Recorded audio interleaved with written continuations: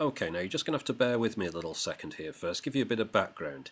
In summer 2009, the missus decided we had to have a conservatory on the house. I've got no idea why, and I've got no idea what you're supposed to do in a conservatory, but she wanted one, so we got one built, and by the time it was finished, winter had come around. So here I am, a couple of days before Christmas, sitting in the conservatory looking at that space, thinking, you know what that needs? It needs a television, so I got one. Now, bearing in mind that this isn't really my room, I had to get something a bit inconspicuous. I decided to get a white television to fit in with the decor.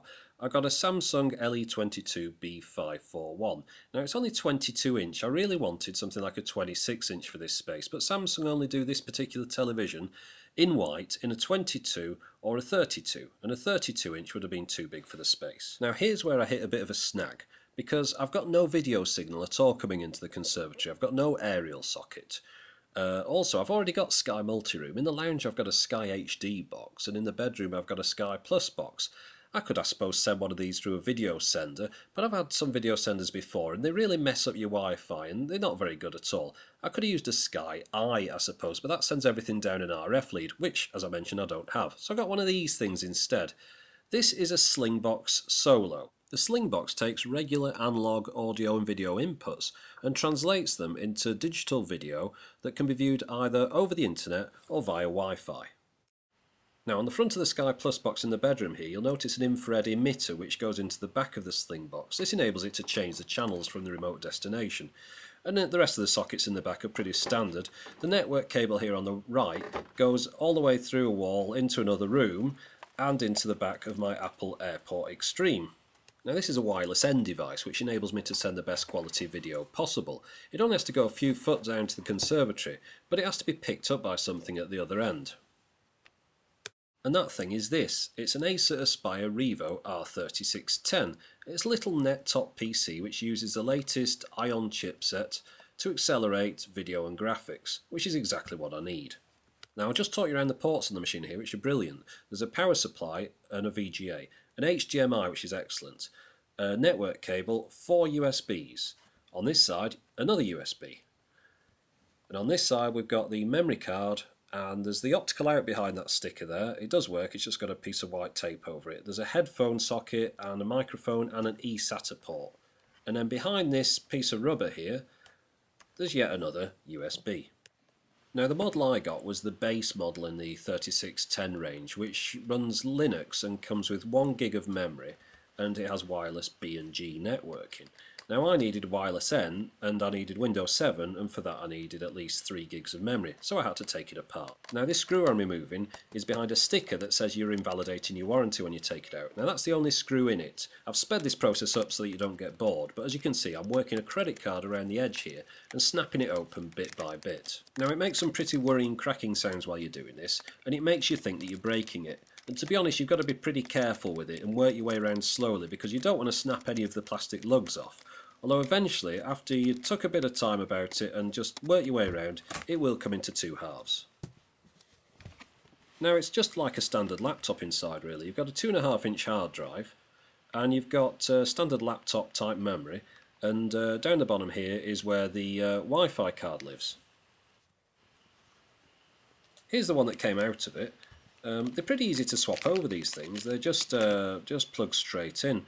The only tricky bit is that there's these 2 little copper lugs on the top which the aerials have to plug into. And you have to be quite careful not to sort of damage your aerial while you're doing this. There's 2 aerials, there's a black one and a grey one there, and those just plug on the top. Now, getting the memory out is pretty simple as well. It's just if you've ever took memory out before, it's just as easy as this. Nothing to it. That's the 2 gig stick that I put into it, which brings it up to 3 gigs. It just clicks in there nice and neat. Putting the case back together is really easy. You just line it all up and then click around the edges bit by bit until it fits back together again.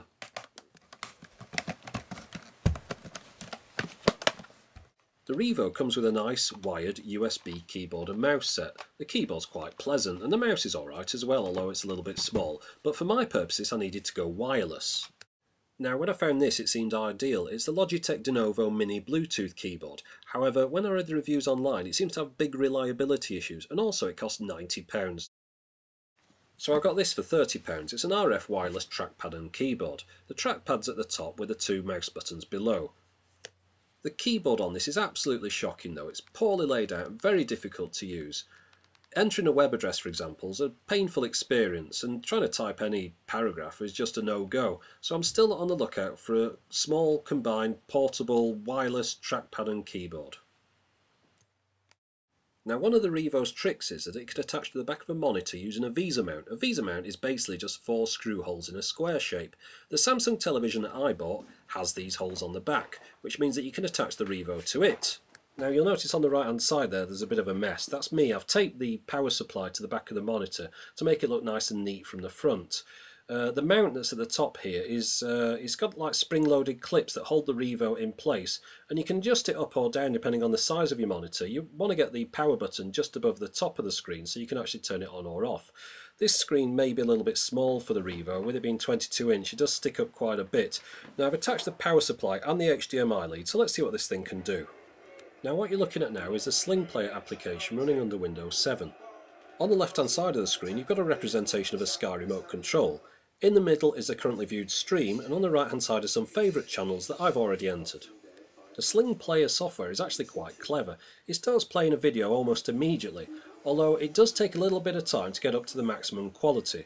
The maximum quality on the one that I've got is 640 by 480, and that's determined by the Slingbox that's been sent to it. There is a Slingbox Pro model that you can get that can transmit HD video. Bearing in mind I'm only watching a 22-inch television and only watching it occasionally, sending S-video to it at 640 by 480 is quite adequate.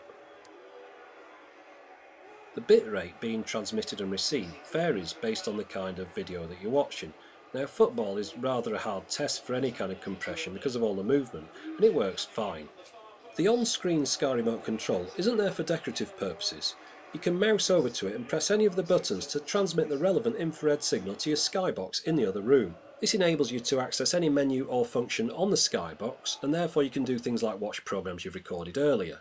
There is a slight lag when you press any button, although you do get used to this. Having a PC attached to the back of the television opens up a whole world of possibilities. For example, now I'm watching the BBC iPlayer in HD. I'm using the latest flash drivers for the Iron chipset, which are in beta at the moment, and it looks great. Ladies and gentlemen, welcome to bed. There's 7 of these containers, only one of them's full. 5 other focused signals have communicated with the beta object over the years. The gamma object... Of course, it doesn't have to stop there. I'm now running XBMC under Windows 7 at the current resolution of 1366 by 768. This is really good at streaming 720p video over the wireless connection from my networked hard drives. So now I'm just a few simple clicks away from accessing thousands of hours of pre-recorded high-definition entertainment.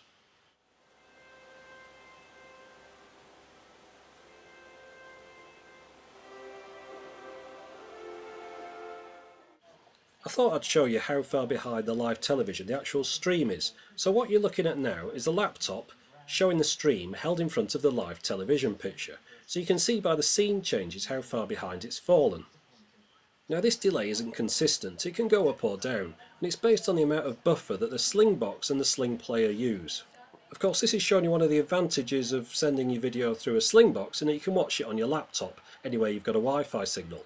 Equally, you could watch it on your iPhone or iPod Touch with a Wi-Fi signal, although the video on this is a bit choppy. Okay, so let's sum up what I've achieved here. I can sit in the lounge watching a subscription channel from Sky, while the missus can sit in the conservatory watching a different subscription channel. Or you could watch the internet, or any of the hundreds of films stored on the network hard drives. So it might have cost quite a bit more than just putting an aerial into the conservatory, but by using the Revo and the Slingbox, I've opened up a world of opportunities. Thanks for watching.